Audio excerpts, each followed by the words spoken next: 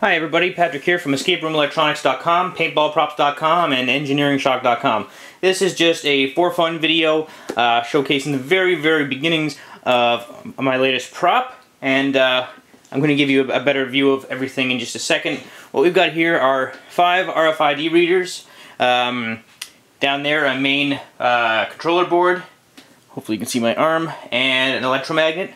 Power supply is off to the right.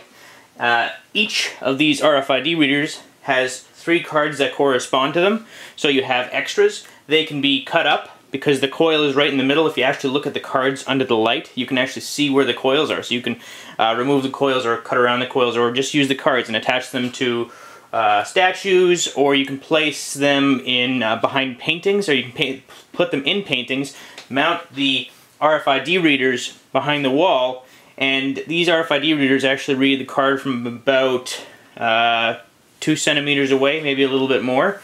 So you mount the RFID readers, and as you can see, they're connected via removable USB cables, which connect to the main board. Now the main board has so much extra functionality, I haven't implemented any of it yet. High volume audio output to your sound system, so sound bites, verbal commands, a timer board, wireless control, LED button, or really, I can really do whatever I want with interfacing this board, the main controller board, with another board. And anyway, what happens is I power it up, this basic program, I power it up, and the electromagnet magnetizes. And as soon as 5 cards, the correct cards, touch the, or come in contact with, or close contact with the relative antennas, if all 5 of the antennas receive a positive, then the electromagnet disengages. So all 5 have to have the right card near the antenna. So as you can see, 3 cards, those 3 cards are programmed for this unit. They're the only cards in the world that will work with that unit. Those cards will work with that unit, and so on. So let me give you a better look and a little demonstration. First, I'm going to power up. I'm going to turn on my 12-volt AC adapter, and I'm going to stand up the electromagnet. Now I'm going to give you a quick look at the RFID readers.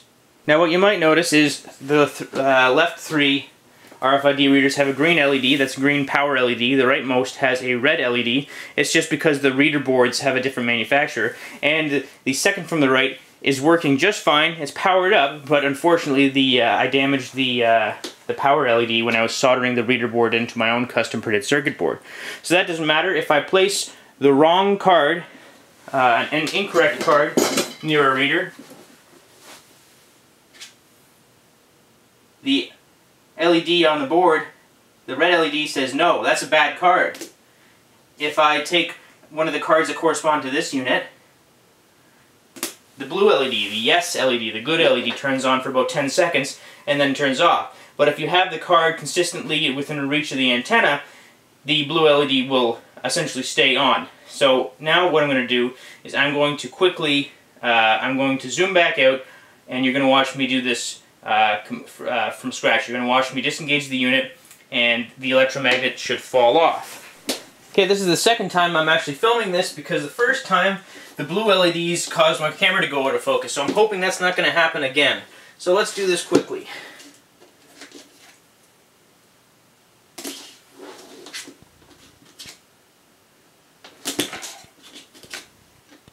There we go.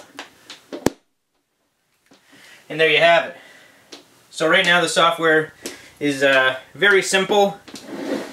All it does is turn the electromagnet off and then on again.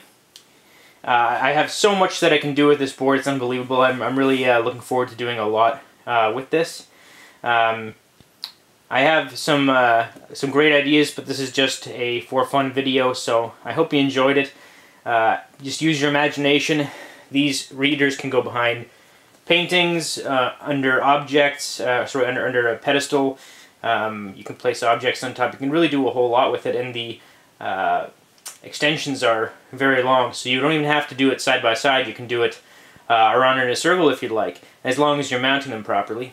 The RFID reader boards are about 2.5 inches by 1.5 inches, and the main board is about 3 inches by 2 inches roughly.